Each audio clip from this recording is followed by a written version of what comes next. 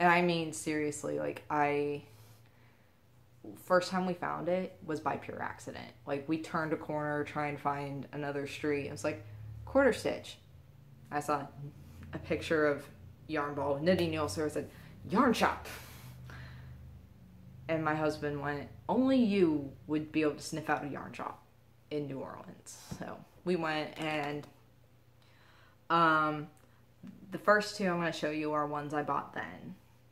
And I've only been back once before. Or no, I've been back 3 times. Yeah, I only bought one. I've bought one thing of yarn each time, and it's like my pilgrimage. Every time we go see my in-laws in Homa, and we go into New Orleans for the day, I have to go to the quarter stitch, have to make my pilgrimage. So the first one I found is this very lovely. Is that pretty? And its sparkles are coming through, yay. It's Blue Heron Yarns. Let me open this up. Blue Heron Yarns, colorway is Deep Copper. It is a rayon metallic blend, 550 yards. And, yeah, you can, there's the company's website if you'd like to order your own. But I do have plans for this. I really do. I'm either going to try to make this nice little cardigan, very light, airy cardigan, or I'm going to try to make the Frankie Brown 10-stitch triangle shawl. Don't know yet. So there's that one. Then the next one I bought was this one. It's a nice chunky, it's very soft. It's a chenille. I think it's a chenille.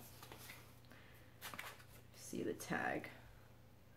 This one, okay, the only tag I have for it, it's actually is the quarter stitch tag, and I think it's dyed for the shop, and the colorway is Portland.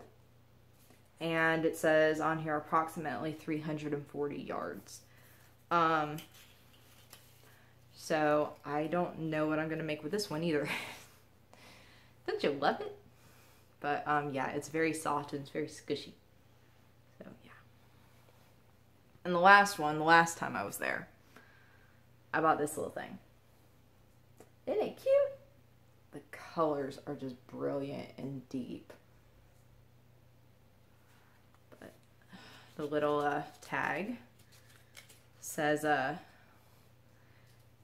it's a Dream in Color yarn. The name of the brand is dreamincoloryarn.com, classy with cashmere.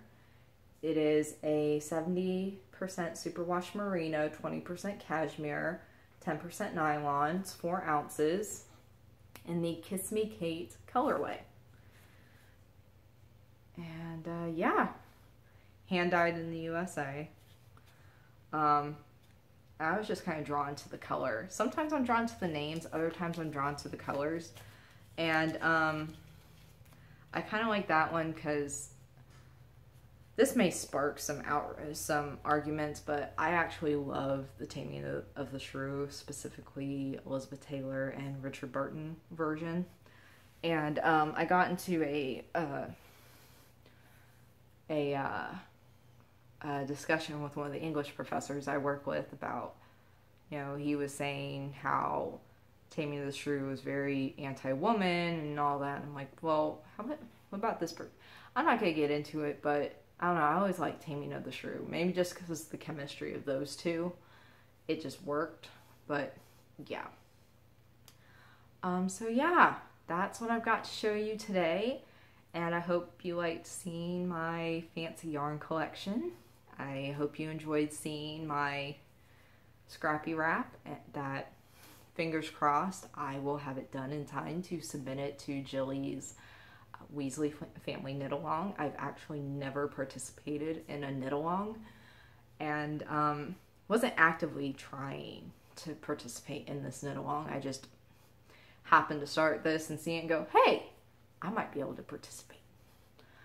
Yeah, so thank you for watching, and I should have said this at the beginning, but if you are one of my 111 subscribers and you are watching, thank you very much for coming back. If you are a new viewer and this is your first time, hi, and thank you for watching. If you like this video, please give it a thumbs up. I kind of feel silly asking people to do that.